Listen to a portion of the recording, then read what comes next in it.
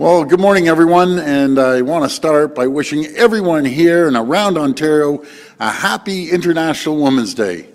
International Women's Day is about celebrating the incredible contributions that women have made to our province, and I'm so grateful for the amazing women in my life, my wife Carla and my 4 daughters, and I'm so proud of all of them.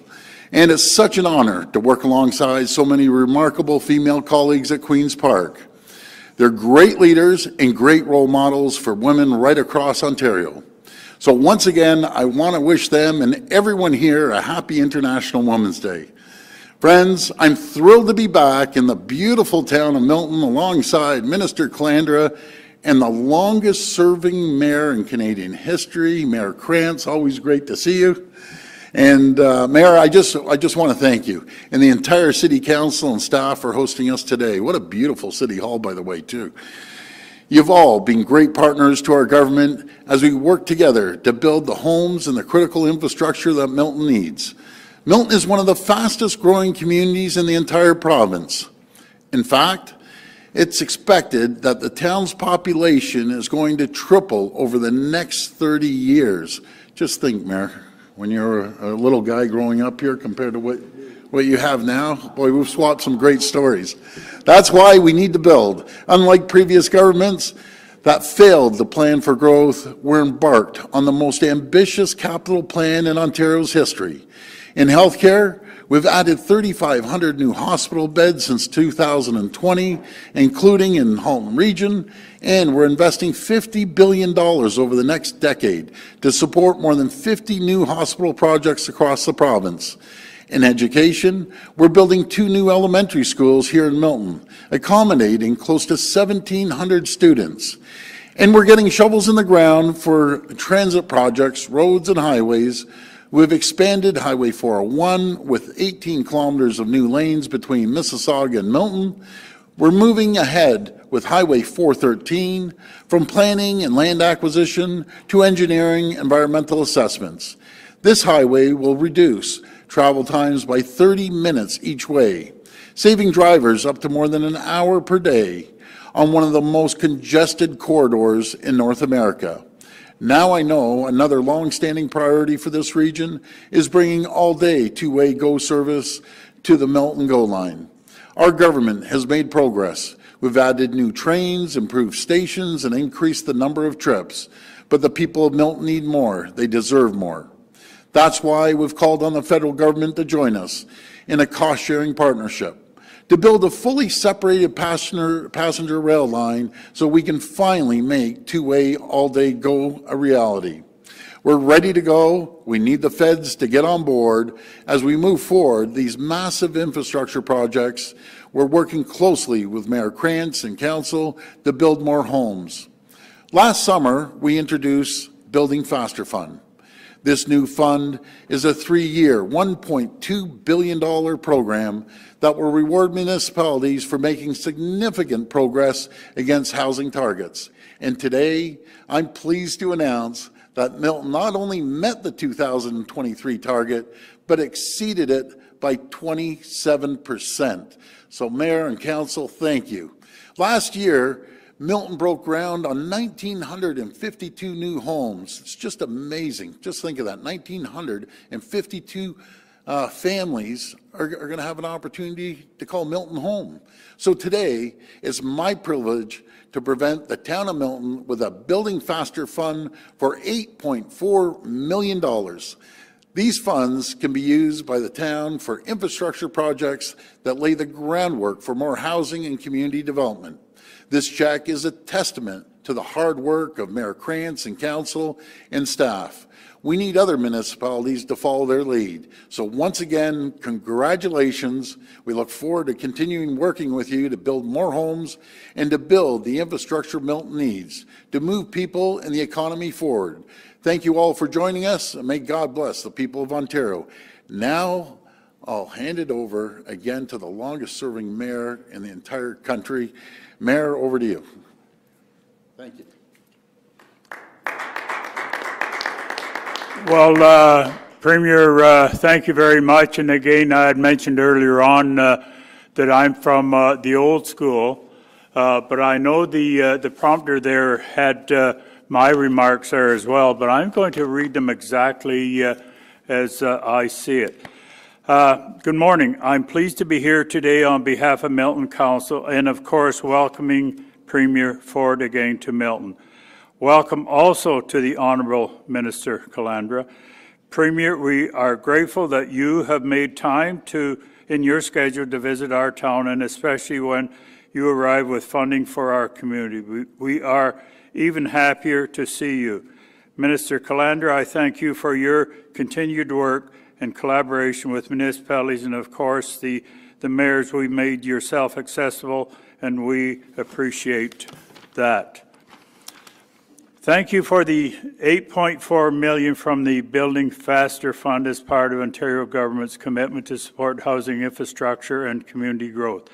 As you noted, the town exceeded our annual target in 2023. This is due largely to Council's strategic growth plan that pre-approves the right land use in the right places in our core urban growth areas, and the dedication of our staff who every day work to streamline processes and approvals to enable the collective efforts of the town and the development community in advancing housing in Milton. Milton is one of Ontario's most rapidly expanding areas, and we remain dedicated to cultivating a diverse housing landscape. I know I've mentioned this a few times in the past year, but I'm proud of our team and their performance. Milton was recognized by Build as the fastest municipality to approve development applications and building commitment in our municipal role. Provincial Homes Faster is shared priority at a local, provincial, and federal level. Thank you, Premier and Minister Calandra, for your ongoing support of municipalities through legislation and funding. Again, thank you for today's funding for our Milton community. And again, Premier, as you had mentioned there before, council is very important. I have some of my elected colleagues here with me now. And I said many, many times, of course, to some degree, tongue-in-cheek, I take all the credit for things when they go well. The team that I work with can take the blame when it doesn't. It's a great partnership. Premier, thanks for that partnership with the town of Milton and the region of Halton. Thank you, sir. Thank you. Appreciate it. We'll now go to reporters' questions. If you could please line up at the microphone behind me. Please identify yourselves by name and outlet. It'll be one question and one follow-up. Good morning, Premier. Good morning. Thank you. Sinead Dougal with the Trillium. Jamil Javani won Durham for the Federal Conservatives earlier this week.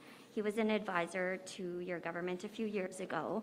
In his victory speech, he said Liberal elites are betraying the working people of this country, including the Liberal elites who run the Ontario Ministry of Education in this province, implying Minister Lecce. What's your response to this, and are you worried about federal Conservatives railing against your ministers like this? Yeah, I'm not worried about Jamil. I gave that young man an opportunity. He showed up. No one even knew who he was. Came in my office. I gave him an incredible opportunity.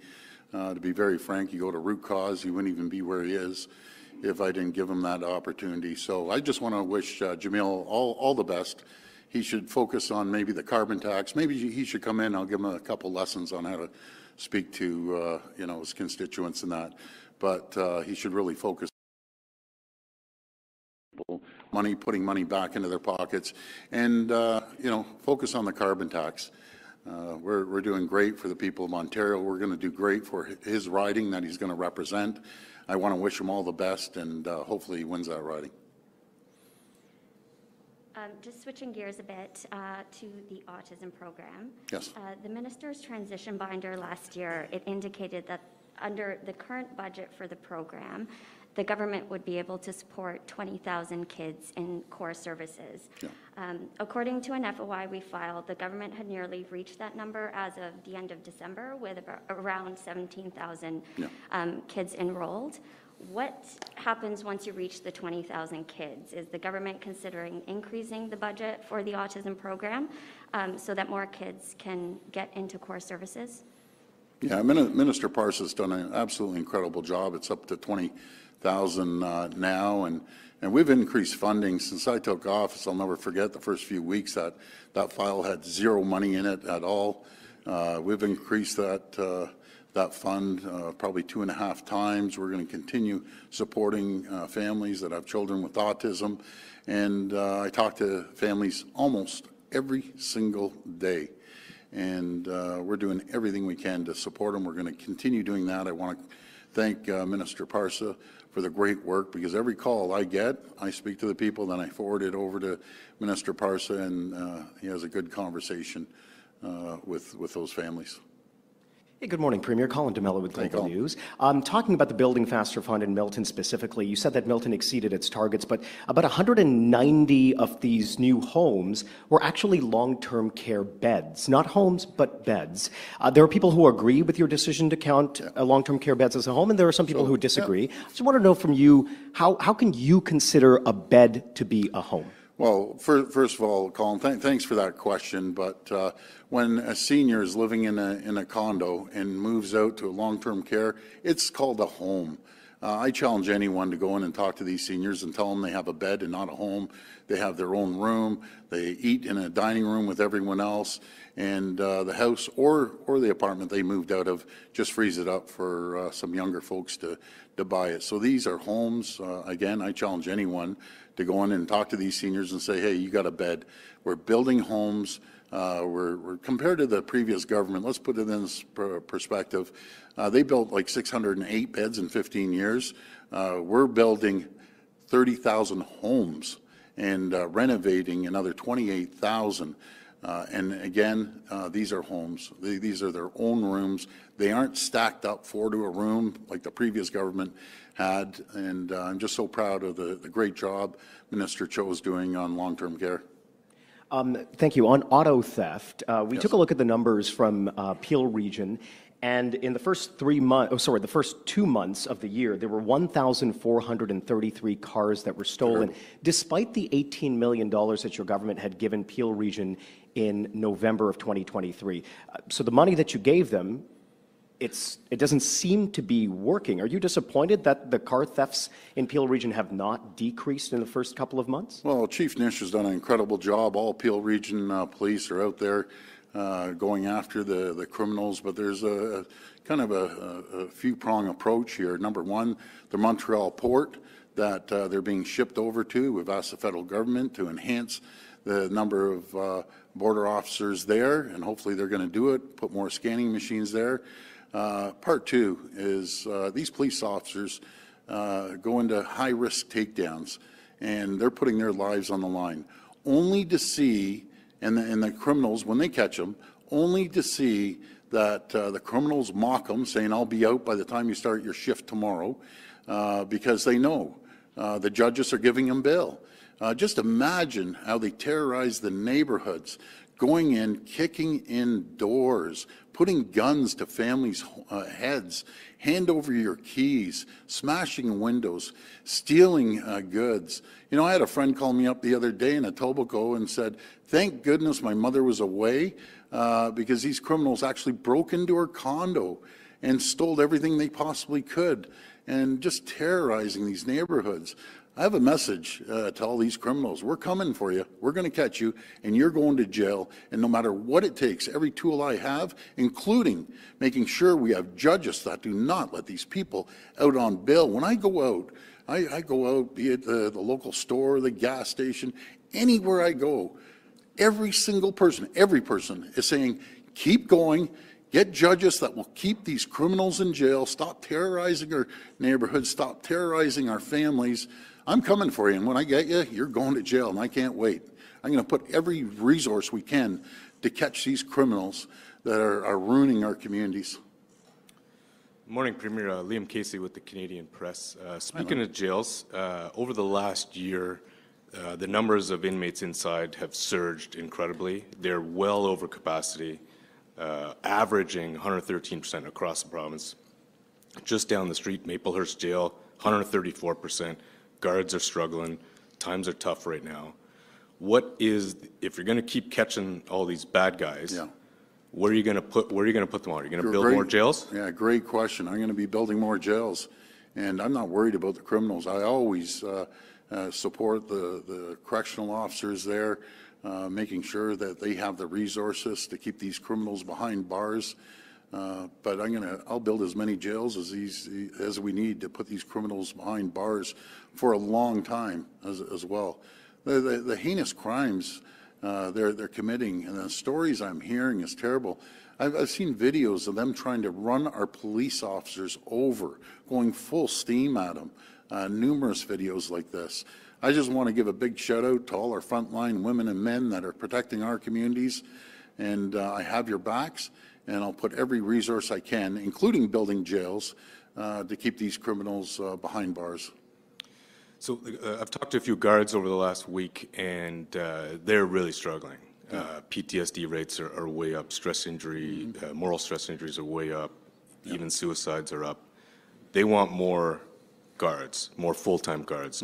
They say Minister Kersner's 1,000 contract worker guards is nowhere near enough. So they need more space, so there's less inmates and more staff. Would you commit to hiring more guards to help out the frontline guys who are struggling? Yeah, I talk to the same correctional service officers, maybe the same ones you do, maybe not, but I always have their backs. I'm always going to support them. We'll sit down with the Solicitor General and follow through with the commitment of making sure that there's more cells to keep these criminals in and supporting our correctional services officers. We're building the first mental health and addiction facility in North America to support correctional service officers, first responders, frontline officers, firefighters, and paramedics, and correctional service officers. So we're the first in North America to make a facility or put together a facility up in Caledon. It's going to be spectacular. We're there to support them and their families, and I want to thank them for the great job that they're doing. Good morning, Premier. morning. David Lee, Milton Canadian champion. Quick question. What was the Milton housing target for 2023, and what number did they actually achieve? Well, I'm going to hand it over to the expert, Paul Calandra, but I know one thing, they exceeded their target, and I'm so proud of the mayor and the council and the staff. They all play a critical role in making sure they hit their targets. It's one of the fastest growing regions in all of Ontario. And again, it all starts with leadership. And, you know, the vast majority of the mayors, they're all hitting their targets. The ones that aren't, they have to look in the mirror and ask why.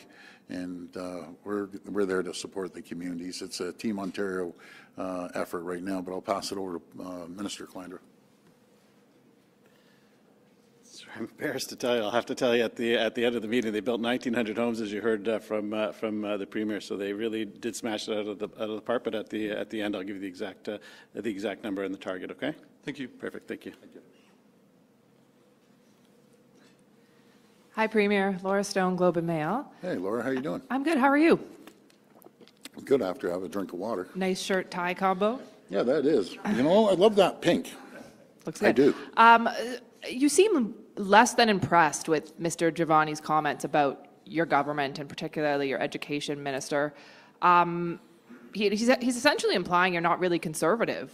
Why does there appear to be such growing tension between your team and Pierre Poilievre's team? I have no tension between the federal Conservatives. We're called the Progressive Conservative Party, PC Party of Ontario. We're working for the people of Ontario. I'll work with anyone. I'll work with the Liberals, NDP, the Conservatives, whoever gets in power. And I think I've shown that. No matter if I'm dealing with Olivia Chow, which is supported by the NDP, we have a great relationship. And I'll have a great relationship with the Conservative Party. So I have no problem working with absolutely anyone, as long as it's in the best interest of Ontario. When it's not in the best interest of Ontario, you're going to hear me loud and clear. Thank you. And on the government's recently announced pharmacare plan, your government seems very lukewarm to the idea, and the health minister almost seems annoyed or frustrated of having to deal with it. Yeah. Why does Ontario seem like it's not really on board with the plan? Well, there's very little details. I think you've seen it, Laura. That's next to nothing.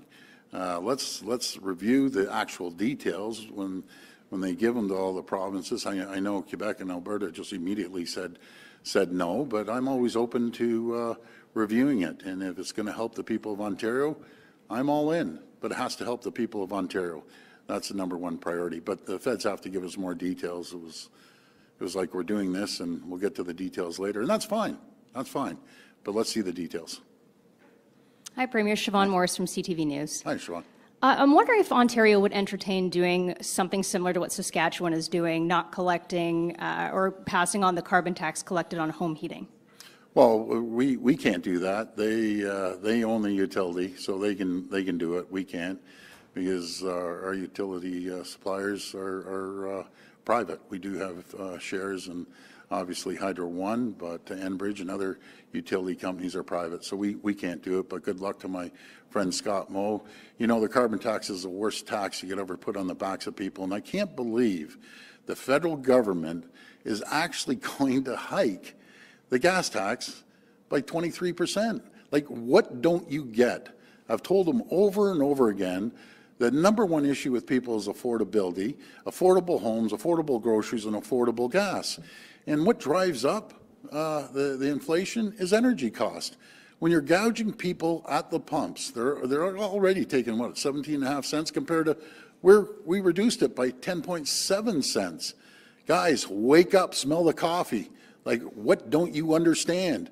Cancel this carbon tax, put it on hold, do whatever, and if you don't, the people of Canada are going to annihilate you when the election comes up. Simple as that.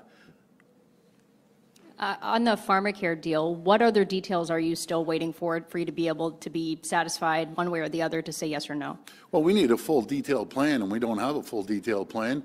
I know the Minister, Sylvia Jones, Deputy Premier, is working closely with the federal government's Minister of Health. We want a detailed plan, not a hokey-pokey one.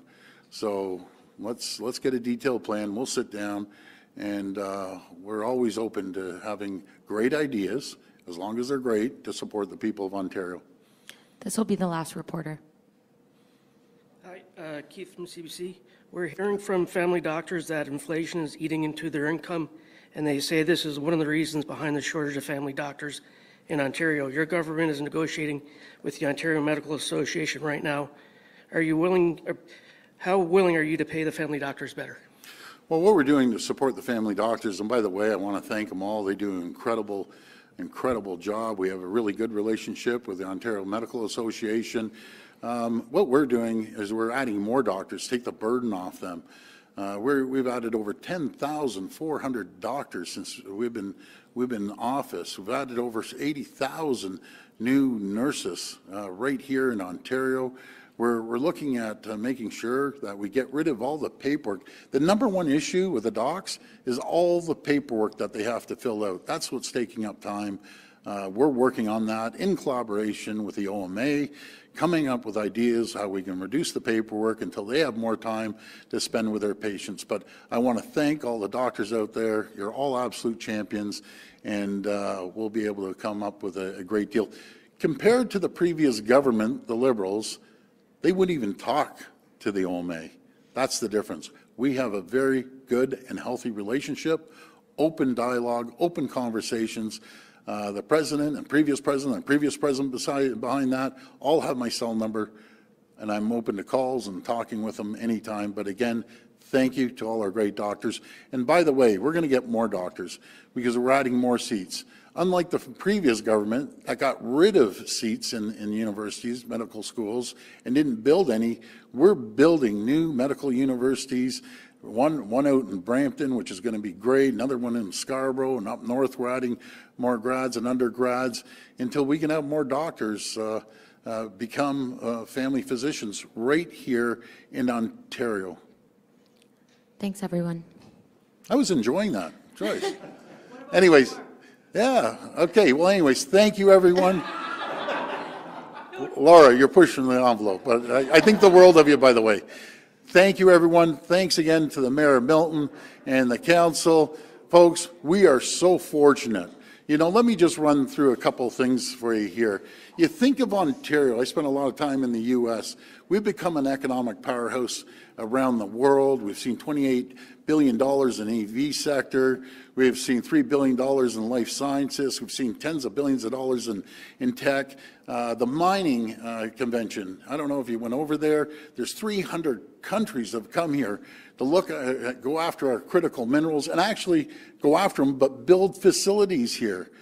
You just think that we have everything going for us. We build helicopters here. We build planes, trains, automobiles. We have one of the largest ag sectors in the world. We ship out 19.6 billion of agricultural products out of our great farms into the U.S. and everywhere in the world. We produce $57 billion of food and beverage. We manufacture everything. We're known now as the best place around the world to invest when it comes to EV, batteries, and auto assembly. And the great news is, there's 700,000 more people working today than there was the previous year. We just saw the job numbers. They're up 6,700. There's 6,700 more people that had a job last month than the previous month, which was up the previous month. Folks, I talk to a lot of people. We are blessed to live in the greatest region in the entire world, and that's called Ontario. We're building highways and hospitals and schools. I'm just so grateful to be the Premier of the greatest region in the entire world. Thank you and God bless. Thank you.